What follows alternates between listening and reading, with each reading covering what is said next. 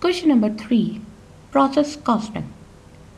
Data concerning a recent period's activity in the prep department, the first processing department in a company that uses process costing, that is appear below. Equivalent unit of production in ending work in process with respect to material is 300, with respect to conversion is 100. Cost per equivalent unit with respect to material is 31.56 and with respect to conversion is 9.32. A total of 1300 units were completed and transferred to the next processing department during the period. 1300 units are completed units and transfer out unit. Here the requirement in this question is compute the cost of unit transfer to the next department and the cost of ending work in process inventory. So how we can calculate these two things? Number one, we know that I'm just working the formula cost per unit. How we can calculate cost per unit is equal to total cost divided by total number of units. Here we want total cost, right? Total cost of transfer out and total cost of ending inventory. So what we will do here, total cost, we can say the total cost equal to cost per unit multiply by total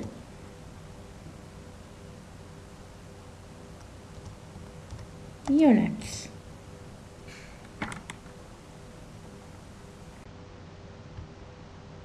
Total units, right?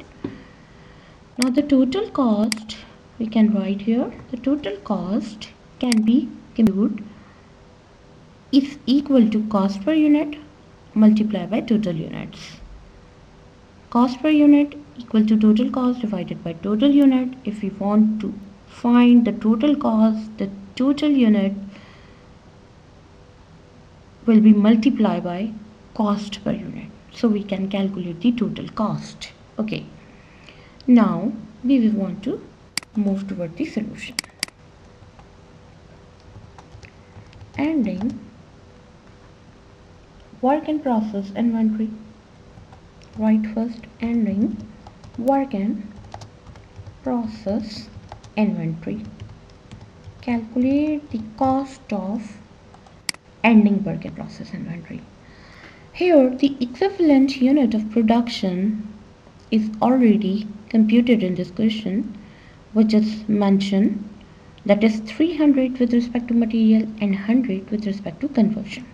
Okay, we will take ending work in process, equivalent unit of production, equivalent units of production with respect to material, that is 300, and with respect to conversion, that is 100. Here we have seen the units is multiplied with the cost per unit, then we find the total cost. So we will multiply here with the cost per unit, and the cost per unit is 31.56 and 9.32, right? Okay, so the total cost, how we will find the total cost? We have already write the formula there. Total cost equal to number of units and the cost per unit. So we will multiply both the values. Again for conversion same happen, 100 with 9.32, and the total cost of ending work in process is summation of these two values, that is 10,400, right? Now what we want, the another cost that is related with the units completed and transfer out. Units completed and transferred out. Units completed and transferred out.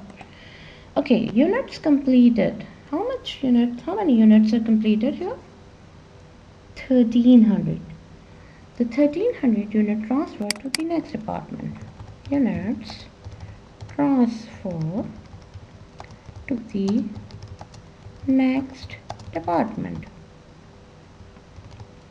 Units transfer to the next department, that is again the mention, it is mentioned in the question, that is 1300, right?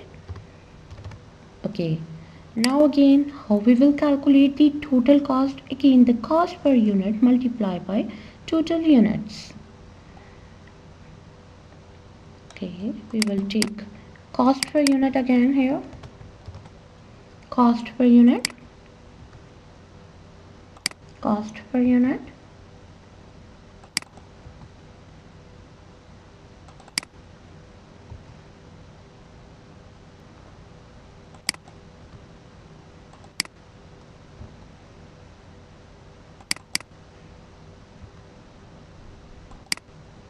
Right? We have taken cost per unit. Now, the cost of units completed and transfer out is cost of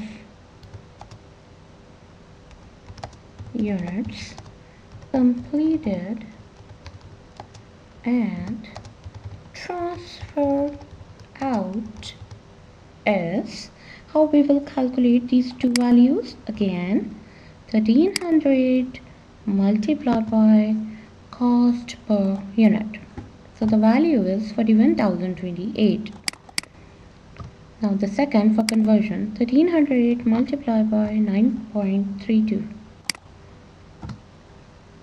The value is 12,116.